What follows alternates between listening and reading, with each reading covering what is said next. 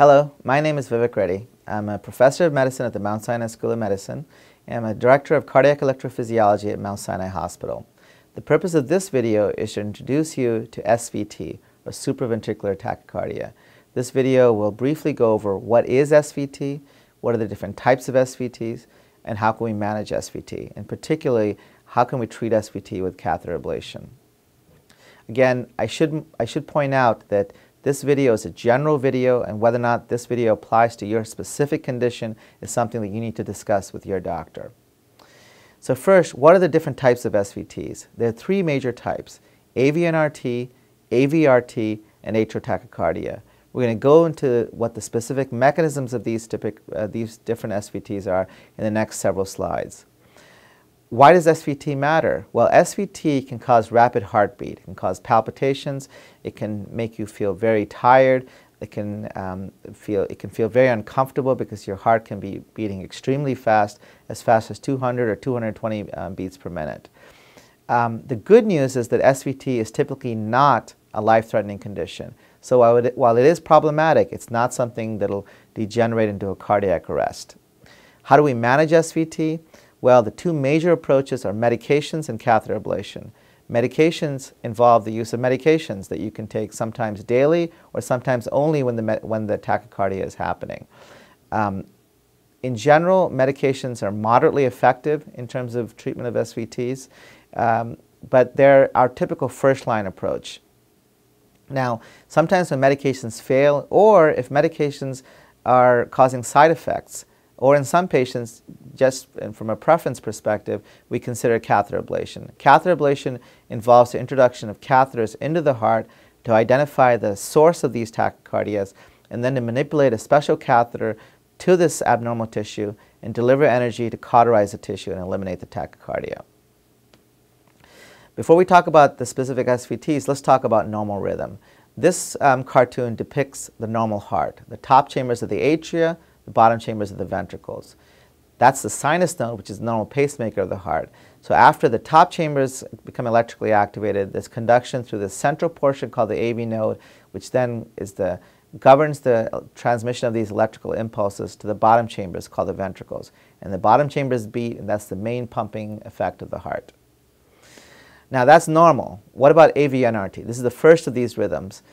Avnrt is an abnormal rhythm where there's a circuit that resides very close to the AV node. And as you can see on this particular cartoon, you can see the circuit traversing round and round and round. And the problem is that this tachycardia can be extremely fast.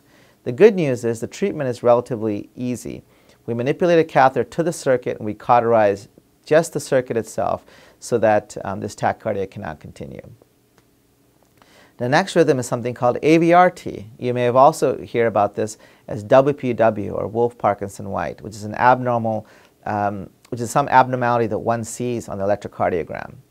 What is the problem with Avrt? Well, the major problem is there's something called an accessory pathway, which is a separate connection between the top and the bottom chambers.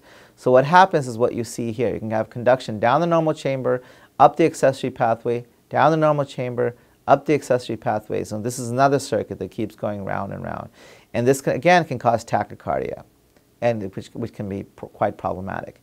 In addition, the problem with WPW is sometimes these accessory pathways can conduct also in the downward direction. And when that happens, when you have an abnormal rhythm, the heart can go into an abnormal rhythm, and this can result in very fast activation through this accessory pathway.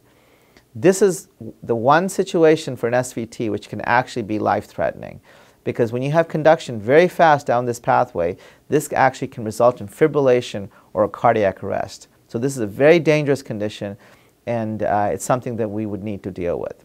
How can we deal with an accessory pathway? Well, again, just as with Avnrt, we can manipulate a catheter to this abnormal location and basically cauterize this accessory pathway, eliminate the accessory pathway.